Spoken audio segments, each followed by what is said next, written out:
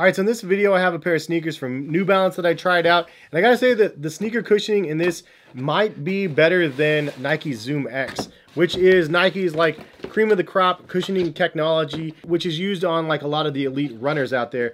Well, speaking of elite runners, this is New Balance's FuelCell RC Elite, as it says on the tongue. Now, they do have a second version of these already. I didn't even know they were gonna have a second version of these, but I picked up a pair of these to just give a try from a casual perspective to see how comfortable they are, what they offer for a casual consumer out there, and really just more about this fuel cell technology. So let's go ahead and get into this review video.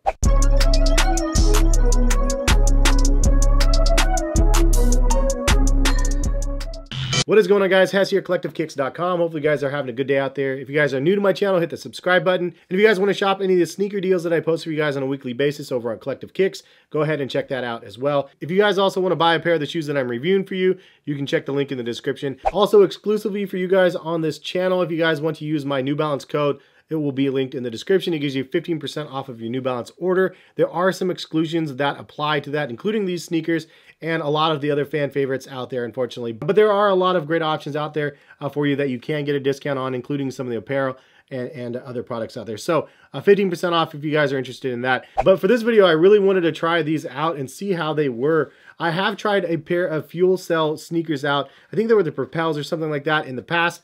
And I was blown away by how soft and squishy they were. And so I was like, you know what, I might as well just give a go the premium version. So the other pair was like 130. These ones are 225. So this is like the cream of the crop. This is like the ultimate elite trainer for New Balance. And it does say elite in the title. I don't know what the RC is for. If you guys know what the RC is for these, leave a comment. But it does feature the fuel cell technology, which is a really insane, soft, squishy midsole. But the difference between this and Fresh Foam, from what I can see already, is that this has some squish and some return. Now, I'm honestly kind of confused if this is a good comparison to Nike React or Nike Zoom X, because this is soft, squishy, lightweight, responsive, but it's kind of like a little bit of elements of both of the other Nike properties. It's super lightweight, lighter than Nike React, probably on par, if not lighter than Nike Zoom X. And it's definitely softer and squishier than probably Nike React, but maybe not Nike Zoom X. But my impression of the overall responsiveness of these,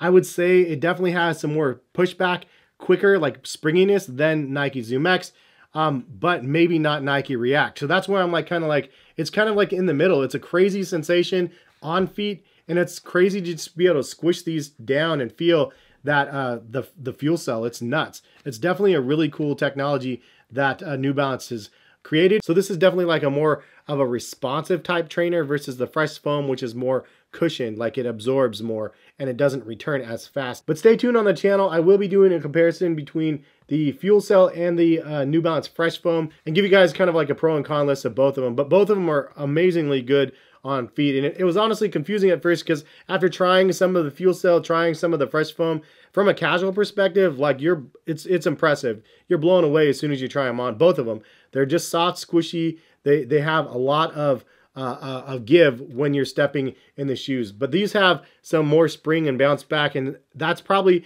definitely preferred for those elite runners out there. Also, this does feature a carbon fiber plate in the midsole, which definitely adds to like the propulsion of the sneaker as you're kind of running forward.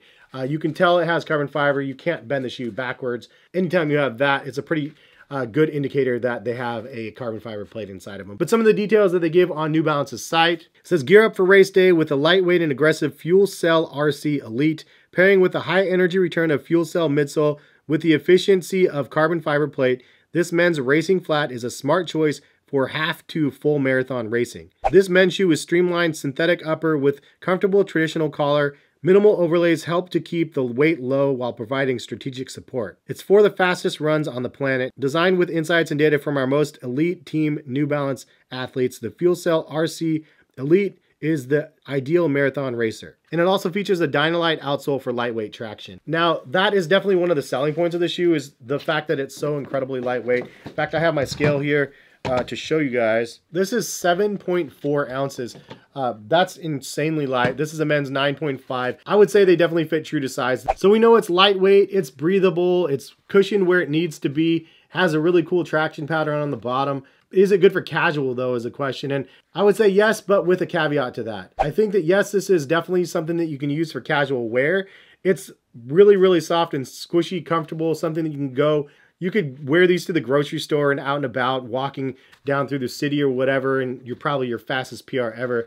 But really, like, it's a great, comfortable pair of sneakers. And you know, there is this crossover with sneakers that I always try to find of like, this is made for elite performance athletes. This other shoe might just be made for casual wear. Where is that threshold though, where you can have something that's elite made, soft, squishy, comfortable, and everything else that can also cross over to the casual lifestyle. The caveat being that, yes, it has a carbon fiber plate in it, so there is a little bit of rocking motion there, more so than what you might be used to on a regular pair of sneakers, but it's not anything that's obstructive when you're walking, and that's one thing that I wanted to point out.